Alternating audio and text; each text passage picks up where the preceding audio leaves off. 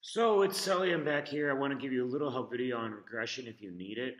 We did this in our exponential unit with Mr. Kelly, so you should have a basic understanding of how to do this now. If you don't, then you probably are not really doing your best on these applications, which is not good because these are important questions, all right? So let's say we have this given data. Remember, anytime we do regression, we have to go to stat. We have to put these in.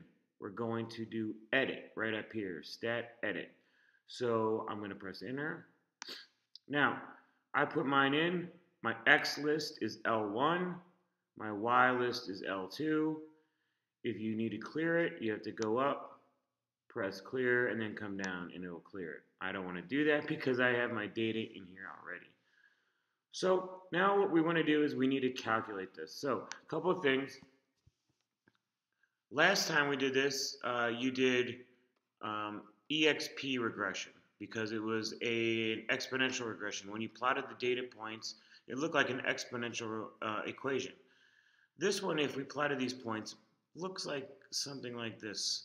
So it rises slow. There's a curve maybe at the beginning that's hard to see, but it rises a little slow. So we're going to do, and you can tell that, look at this, goes up almost 4, almost 1. I mean, this gap is getting close. It's not going up quite as fast as it was before. So we need to do a logarithmic regression. So let's go to the stat edit, stat calc. So here we are in calc. Let's go down and find one that works. Linreg, that's a straight line, quadratic, cubic, quartic, different version of a line, natural log, exponential, power, logistics, sine. So none of these really fit. So because there's no log one, but there is a natural log. So we have to do the natural log regression. So you're not going to do log regression, you're going to do the natural log regression, okay? So I press enter. I want to make sure my X list was L1, my Y list was L2, all right? Sometimes it's pretty powerful to store this. So I'm going to go to vars.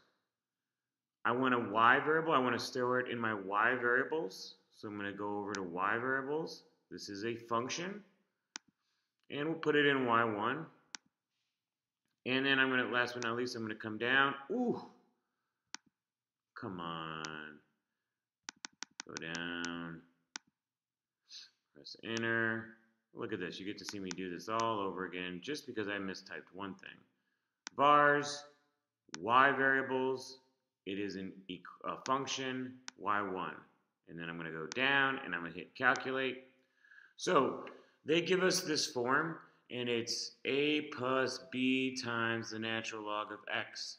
So you can see ours is going to be, a is going to be 6 point, let's do hundredths, 26, plus b, which is 2.003, or 4 rather, times the natural log of x. So that's our equation right there, all right? Now, the reason it was really powerful, when I put in y equals here, it put it in. So when I graph this, you can see there's our logarithmic function, all right? It's kind of nice to have in there, right? Something else that's really nice, if I go to my y variables, and I hit y1, and then I hit parentheses of 100, put 100 in there. What this does is it's going to calculate the value at 100. It's pretty cool. You know what I mean? It actually plugs in 100, takes the natural log, multiplies it, and adds 6.6. That's pretty awesome. So, hope that helps you out on your regression help. Hopefully you're getting the hang of this and you don't need to do these videos anymore. All right? Good luck.